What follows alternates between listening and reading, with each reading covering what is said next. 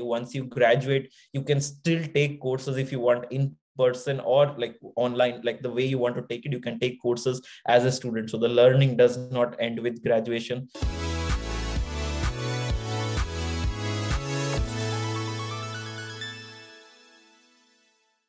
Hi, I am Aritra. I recently graduated from the Tech MBA program at NYU Stern. Prior to this, I have about 4.5 years of experience. And prior to that, I did my bachelor's and master's at IIT Madras. The good part about one other thing about this 1-year program is this specific Tech MBA is a STEM degree. So it's not just, it's an MBA, second, like it's since it's a STEM certified degree, it gives you the STEM OPT, which helps you work for a total of 36 months in the US. So in that terms, I think like students should look out for like some of the MBAs now have become STEM, but you should definitely look out for the STEM OPT. Before this, my experience was in the like software and technology sector, and I knew I wanted to stay in the same sector, but I wanted to switch positions. Before I was a developer and I was interested in management and like specifically product management. And this specific program was focused on like people were interested in tech and wanted to land positions in tech. That's how it's different. It's a 1-year course. The course, in terms of the course like load and in terms of like the course is very similar to the 2-year, but it's compressed to 1 year overall and does not have a specific internship. And also like all the courses are very similar. There are also industry projects in it. So it's very similar experience to a 2 years, but very focused on tech. There are courses which are very specifically for data analysis, then like software, agile development, etc., which are very, very related to software and technology. So I started off working in Oracle, this was in India.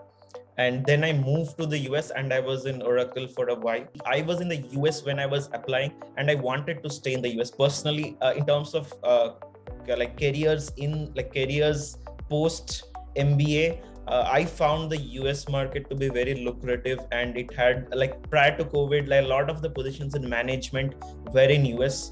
I think now there is an interesting scenario where there are a lot more management jobs everywhere. But when I applied, I applied only to the US and these specific colleges. The general criteria for like the general MBA and like I'll specifically for the Tech MBA, there are a few things that they look for. I mean, one for sure, the SOP, or like similar to SOP, there is an application question which has several components where you specify like why you want to apply, etc. They look at the resume, and this is very specific to MBA. In the US, you do need to have some experience before you apply for an MBA, and they definitely look for. It's good to have, I would say, 3 or 4 plus years of experience. You can apply with lesser than that, but it's just good to have more experience, because it's not just from the point of admission. It helps you to appreciate courses and like be able to be more effective while working on group projects, because you have more context around work. You have seen multiple scenarios at work. So they look for work experience. They look for a good, well-rounded resume. Another thing that they look in general in the US is not just academics. They look at extracurricular activities, things that you have done outside of like just your academics and career, and the whole process is a lot more holistic. So like, and the component there are different components how they judge. Every college has different ways to do it, but specifically at NYU there is something called the 6 picks essay. So they ask you to like submit 6 different pictures of yourself, and there is no other context. You can submit literally whatever you want to, and like which represents some part of yourself. Now you can be as creative as you can in these kind of things, but in these kind of things that is specifically seeing how are you as a person outside of your career, outside your work. So these are the few things, and of course GMAT and TOEFL scores.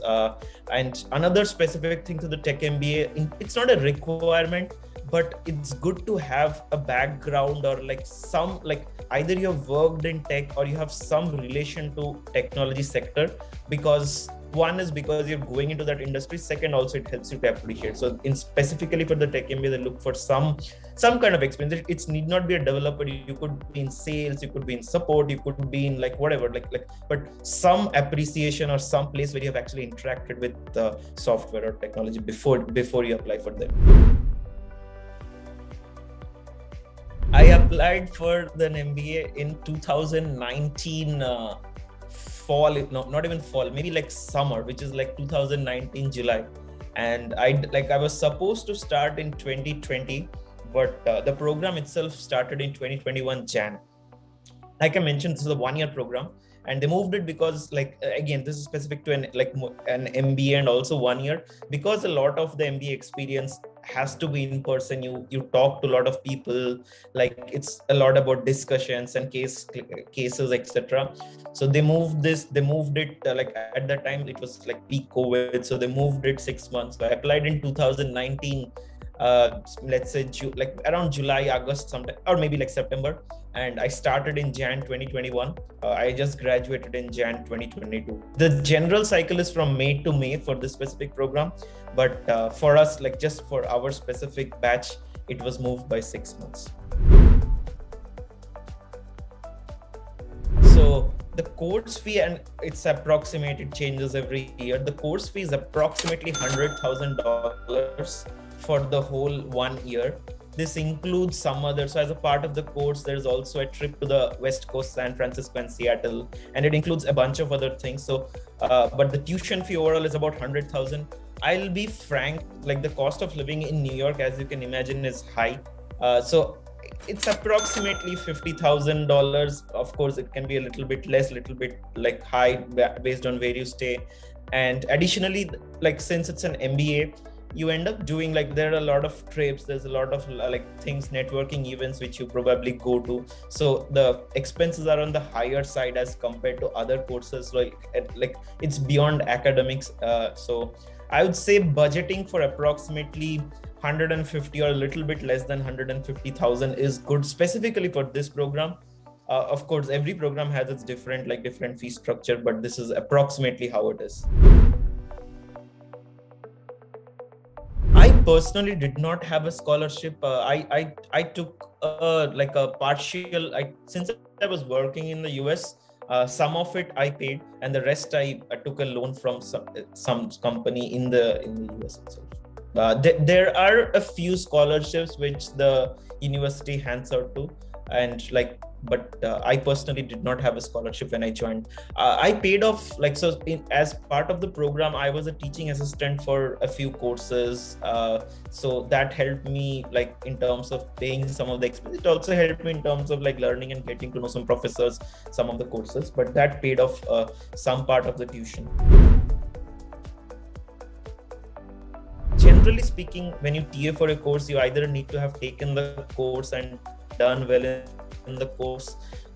If you choose a course which you're comfortable with, it should be good. Definitely it's a 1 year MBA, so there's always going to be work, there's always going to be things going on. So if you're good with prioritization, which is one of the things, time prioritization, which is one of the things you learn in MBA, you're good. So if you budget time and decide this is the time I'm going to work and finish whatever, either grading, etc. So you're good. It's just being a little bit ruthless with time management, which helps in, it's not just academics, it's TA, it's recruiting, it's networking. So you just have to be ruthless with time prioritization for everything in order to be. NYU itself is located in a very, very nice place. It's located right off Washington, it's very close to Washington Square Park. You can look up images. So just being located in New York is an amazing thing. There's just so many things to do, starting from Brooklyn Bridge, like Times Square, Empire State Building. There's so much to explore. So it's just being able to live in New York itself is an amazing thing as part of NYU. In terms of other coming to more good parts, I think a few things definitely helped me. One, the classmates were amazing. There were classmates from different countries, different cultures, different fields, people whom I would have never met. There are people like from very different like sectors from where I was in before. So I met a bunch of really amazing people, and that extended across not just my program, like I mentioned, the luxury and fashion MBA, then the full-time MBA, etc. I also got access to some very good professors. Some of the professors of NYU are very famous, and you can search for some of them, but like just having access to those professors, being able to interact with them, having discussions was a very unique thing. Also, in terms of careers, I think just being part of NYU helped a lot, because being at a premier university gives you access to be able to apply and also like have a foot into companies, which is very unique. It gives you kind of an edge over other colleges. Specific, I mean, there are some courses which I enjoyed, but I guess I'll skip over that. There are amazing courses, and some of them are very famous. Some of them can also be taken by alumni who have graduated. So that's another good part about NYU. Once you graduate, you can still take courses if you want in person or online, the way you want to take it. You can take courses as a student. So the learning does not end with graduation.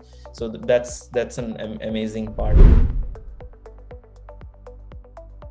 In terms of the general career paths which people choose after the Tech MBA, there are 2 or 3 things which majorly people do. Of course, you can in terms of you can apply to any job, you can apply to any of them, but most of the graduates choose being a product manager or consultants. These are the 2 things that I've seen most. Some of them move on to be product marketing managers, but the course, in terms of the aspirations of the students, it's mostly product managers and consultants.